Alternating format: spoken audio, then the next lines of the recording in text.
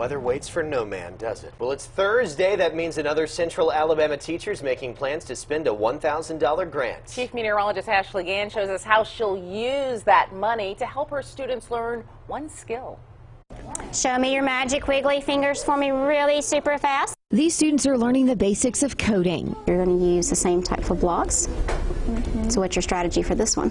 Their teacher, Jill West, says that coding begins like a video game on the computer, then expands into areas like robotics. A hands-on approach to it, using robots and using tablets. So we're seeing more than one piece of it. And they're getting to build on a video game aspect of it, but they're also seeing the robotic piece of it as well.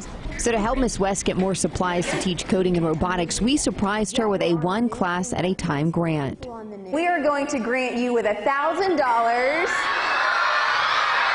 And you are our winner this week for our one class at a time. So how will Miss West spend her $1,000? I want to further our coding program here with our students and be able to buy more robots for my students to use with coding. I want to thank CBS 42 and Eco Credit Union for this opportunity and giving my students this. If you're a teacher and you'd like to apply for a one class at a time grant, go to cbs42.com.